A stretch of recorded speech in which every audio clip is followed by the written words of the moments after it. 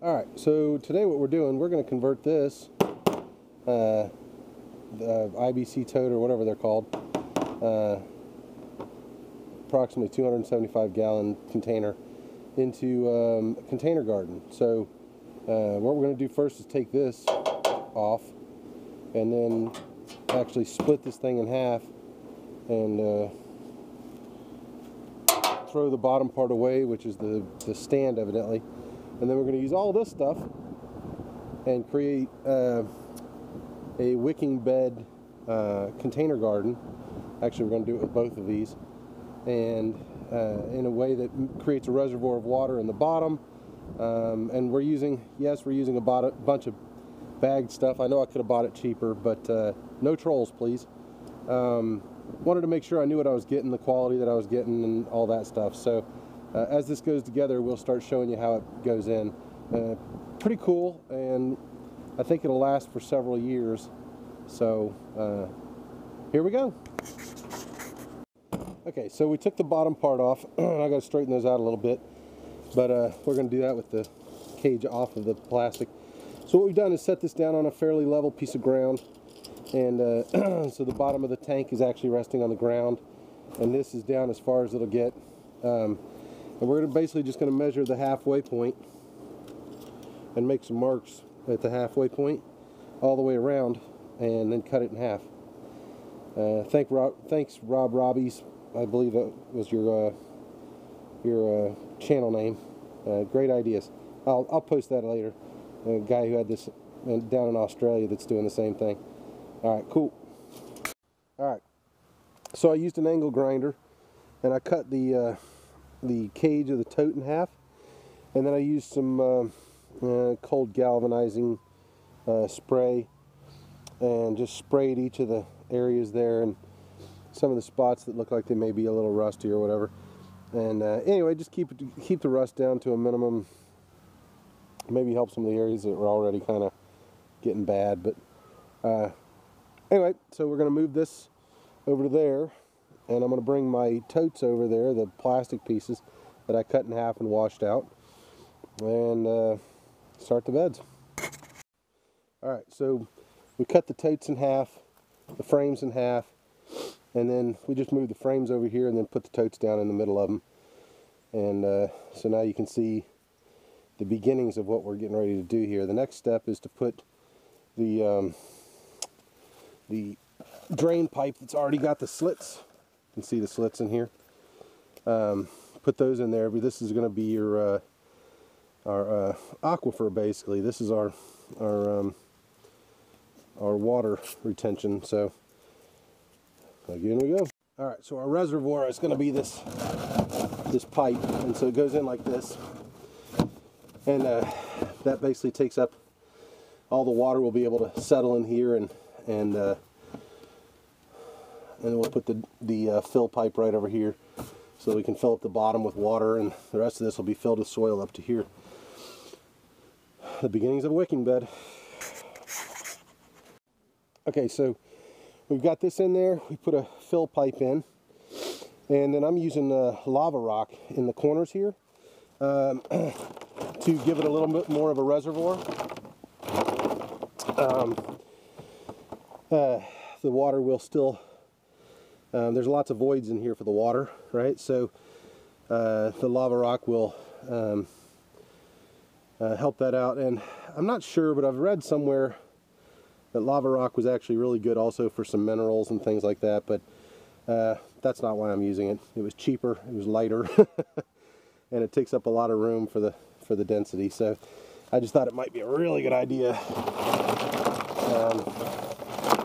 And then what we're going to do is put the weed, this stuff in here, right? And we'll put it across there, and then we're going to use sand to fill it in, especially here in the middle. And the sand will leach the water up and across, and then the soil will actually pull the water up from there, so thereby wicking it, right? So let me see if I can make that happen. Okay, so we put the weed barrier paper in here, and we're gonna use some sand down here in the middle I'm gonna fill that up like that and pack that down in. Make sure that we're still well covered. And of course what this does is keeps the sand out of this down here, so that if we ever have to pull it apart, it's a whole lot easier. And of course you don't need nearly as much sand either. Sand doesn't have as big of gaps between it, so it doesn't hold as much water, so you don't have nearly as much of a reservoir sitting in there. But it works really good to wick the moisture up and across, so we're going to do that now. Okay, so we put in the sand, and it took quite a bit, 6 bags actually, more than I expected. We also put in our drain holes here and here, because we're kind of sitting at a little bit of a slant, so the water's going to drain this direction. The next thing I want to do here is I'm going to put some, in the instructions, the guy was using sugarcane mulch, but what I'm going to use is just some sphagnum moss, you know, peat moss that you can buy, you know, in a big square, like a bale. And I'm going to put a thin layer of that across there, and then we're going to start filling it with dirt. And that should actually give us one hell of a nice bed. Cool. Show you more in a minute. Okay, it's full. I'm wore out. That's 3 of the big bags of Miracle-Gro potting mix. 2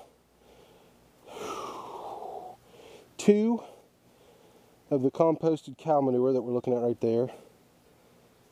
And then 2, I don't even know how big they were, 40-pound bags or something like that of potting mix that we bought at a nursery this morning. But to be honest with you, it's too loamy. It has too much like pine bark and stuff in it. It's really from, you know, starting plants in and not necessarily growing them. So I mixed in 2 bags of that, and I mixed this all together with a layer of the peat moss, the sphagnum peat moss. I guess I'm saying that right. At the bottom, just above the sand. And then the sand, see, the reservoir should hold the water. The sand should wick it up. And as the sand wicks it up, then it should actually come through, and the soil should pick it up and slowly bring it back up, and wicking it up to the rest of the plants. And because the water's deep, the roots will grow down. This is a lot like those global buckets that I put together a few years ago, 3 or 4 years ago. But of course I can grow a lot more stuff in it. You know, I can probably put, you know, 6 or 8 plants in here, depending on what I'm putting in. You know, if they're Roma tomatoes, I could probably put 4 of them in here. Again, just depends on what I'm planting. But because they have so much fertilizer, so much good stuff in there, you know, I should be able to plant them closer together. I also put a little bit of bone meal in and blood meal down in the middle and worked it into the soil before I covered more up. Got to have the calcium in there for good strong roots and good strong limbs, as well as really good the tomatoes, the bloom end rot that tomatoes and of course a lot of other things get. But the bloom end rot's caused by a lack of calcium, so when we went ahead and added some in here. It was one of the problems that I had with the global buckets, and all I used was the potting mix, and evidently there's not enough calcium in the potting mix. So I added the bone meal, threw some blood meal in there just for the nitrogen and stuff, and then like I said, there was also composted manure in there, a couple bags of that. The peat moss down at the bottom. I am actually going to add some of the red wiggler composting worms to this, and of course they've just got tons of stuff in here to eat. And of course, as they eat, they'll continue to refertilize all the plants and all that fun stuff. So, Panda, you having a good time? Yeah?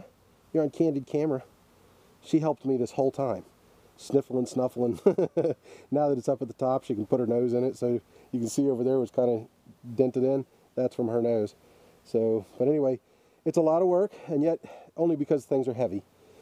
But I can't wait to finish this one off.